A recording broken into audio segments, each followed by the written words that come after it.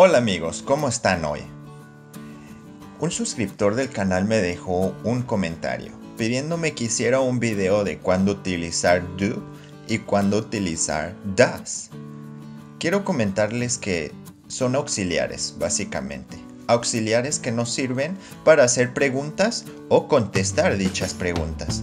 Les compartiré ejemplos prácticos para que ustedes sepan cuándo utilizar cada auxiliar, ya sea do y does.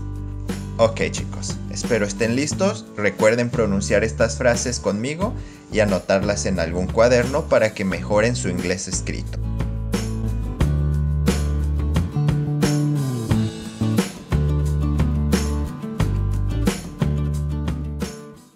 Do you speak English?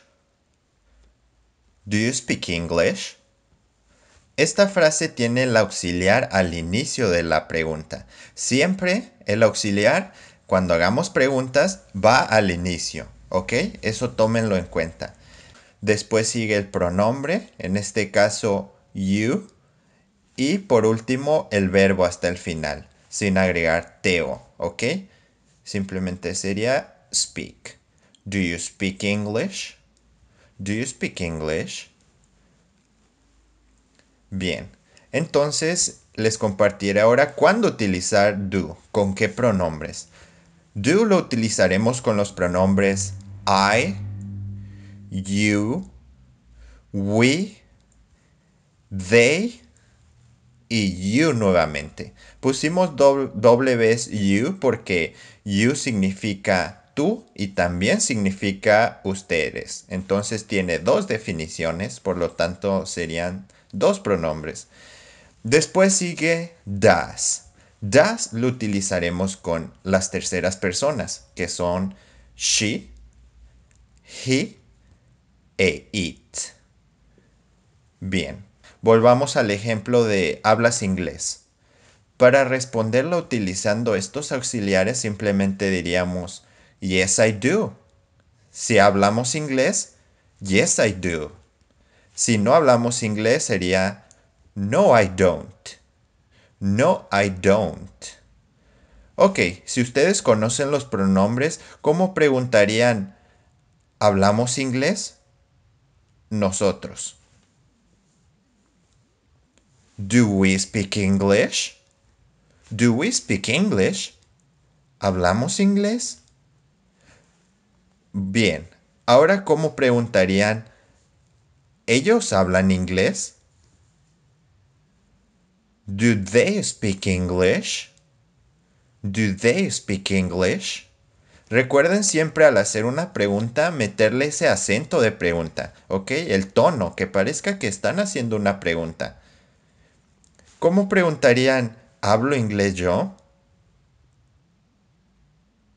Do I speak English? Do I speak English?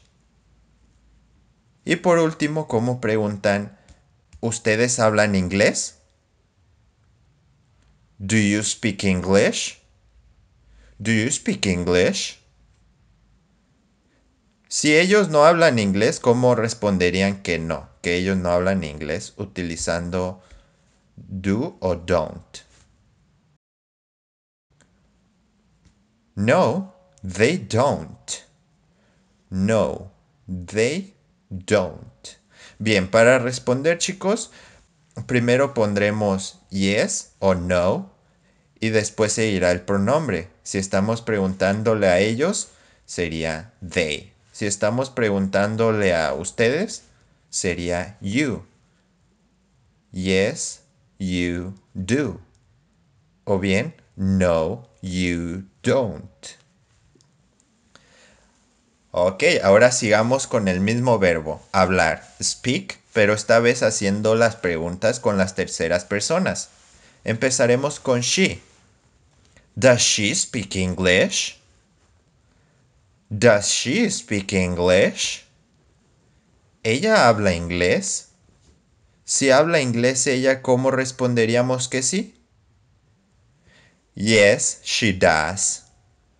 Yes, she does. ¿Él habla inglés? ¿Cómo preguntan eso? Does he speak English? Does he speak English? ¿Cómo dirían que no? Él no habla inglés. No, he doesn't. No, he doesn't. It. Para el ejemplo con este pronombre utilizaremos otro verbo. El verbo work. Work, trabajar o funcionar. Does it work?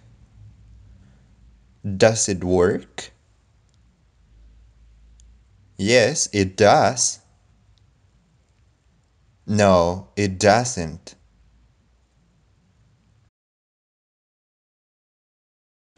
Do you love me? Do you love me? Do you know each other? Do you know each other? Does he drink coffee? Does he drink coffee?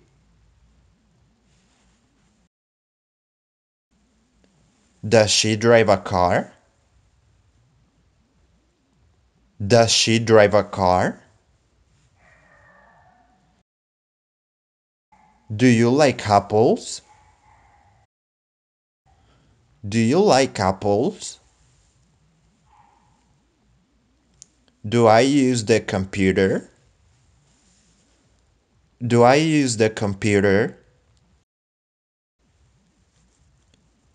Does she eat meat? Does she eat meat? Bien amigos, esta ha sido la clase por el día de hoy, espero les haya gustado. Díganme qué ejemplos compartirían ustedes utilizando do y does. Espero sus comentarios amigos, los veo en la próxima clase, cuídense mucho, bye bye.